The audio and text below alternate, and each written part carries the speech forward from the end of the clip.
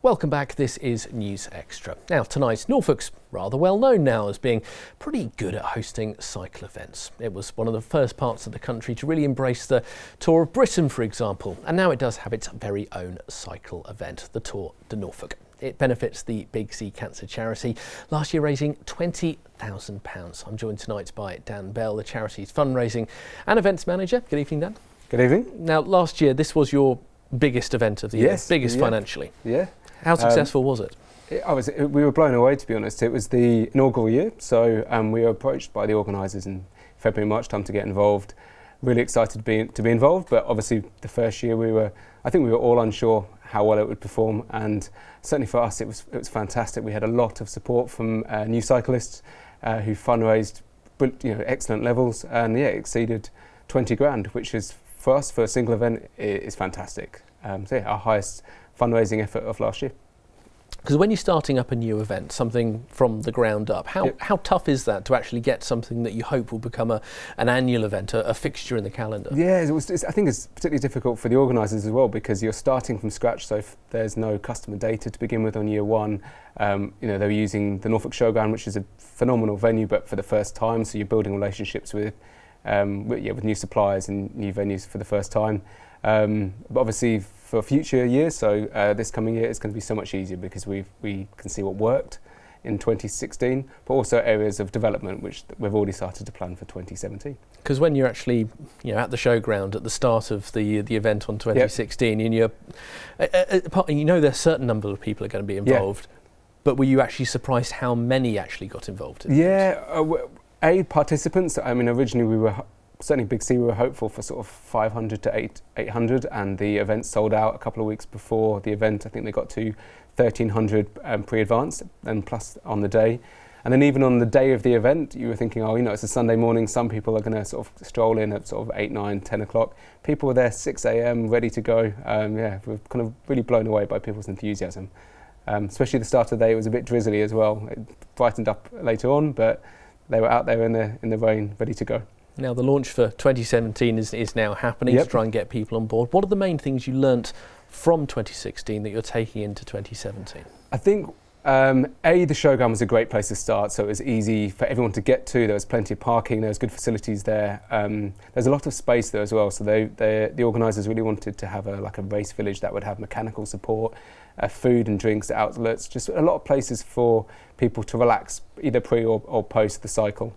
Let people make more of a day of it, I suppose. Yeah, and they wanted to make it quite sort of family friendly as well. So certainly one of the big learnings that they've made for 2017 is they're going to do a 1 kilometre cycle route within the showground, so it's very family friendly, and that would be for free as well. Obviously, parents are going to be cautious about getting youngsters on the road, so the beauty of doing it in the showground is there's no traffic and it's all on tarmac, so it's a good intro to get on your bike.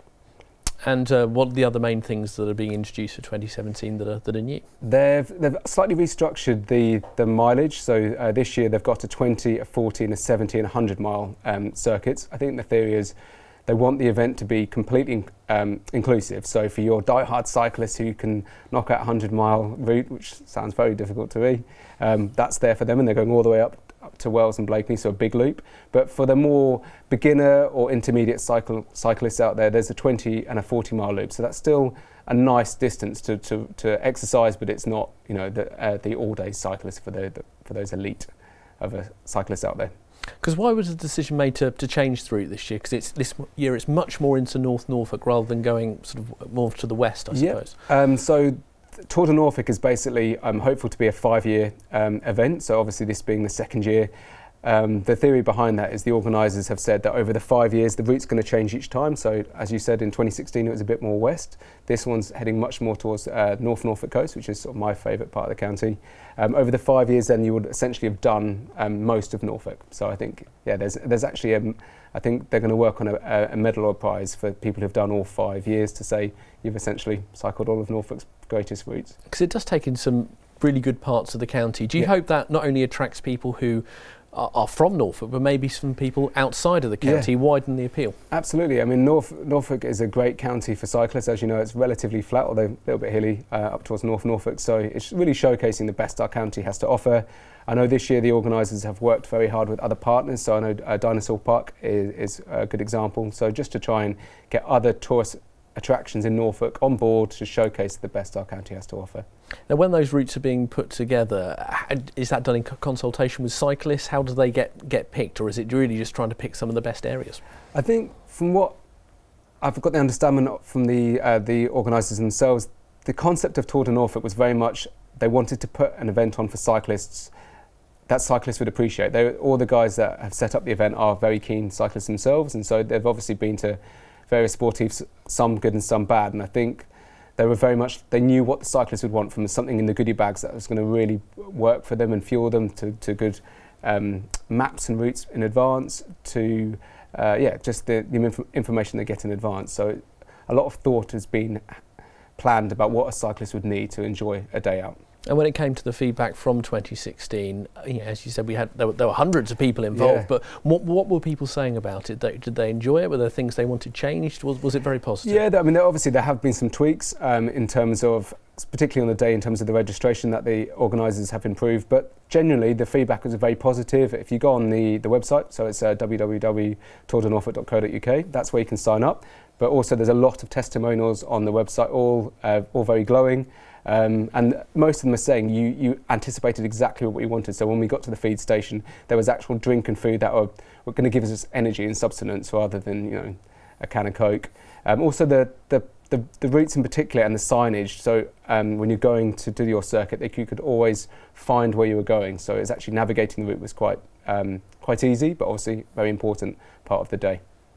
And when it comes to 2017, the launch has happened, but what sign-up's been like? Have there been people already getting on board? Yeah, really promising. We already had 30 sign-ups already on the night of us doing the press release, which is great. There's a comical press shoot in Norfolk Showground in the snow of last week. The sign-ups have already been on track. We're also opened the event about 3 months earlier than we had in 2016, so we're hopeful for up to 1,800 cyclists this year.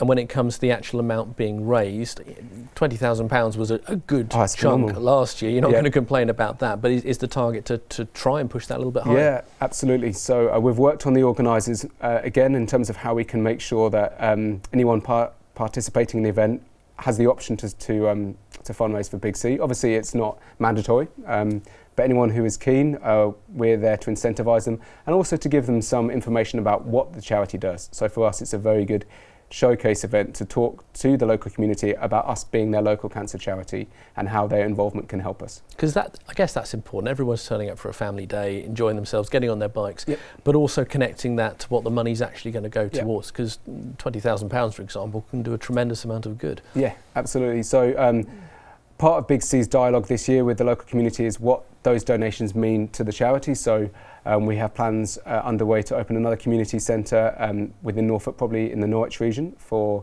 anybody who does have that unfortunate diagnosis they can go to.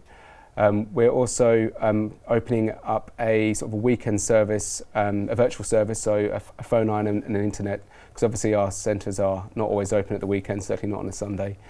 So it's giving some comprehension to those donors about what the money means to us and where it's going to go to. So I guess an awful lot of people would maybe pass the Big C Centre if they're going to and from the hospital, for example, might not necessarily know what goes on inside, that kind of thing. So it's maybe putting those things together in an area that they can understand. Yeah, and it's also making people aware that we are, I mean, the Norwich Centre by the hospital is the most, it's the longest serving one, it's the most well known, but we do have community centres in Kings Lynn, Gorleston and Yarmouth. There's plans for North Norfolk and, as I said, the sort of virtual weekend service as well. So it's making sure that people in all areas of Norfolk know that there's Big C is there to help should they need it. Well, Dan, thank you very much indeed. And that is all the time we have for this evening. As ever, you can always join the conversation on Twitter.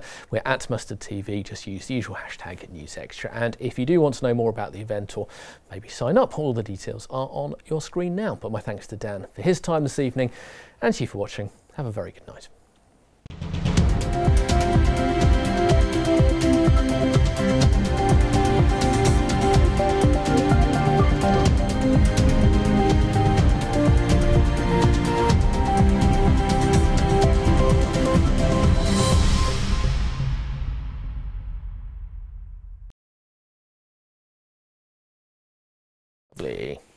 stopped speaking at just the right time. Okay.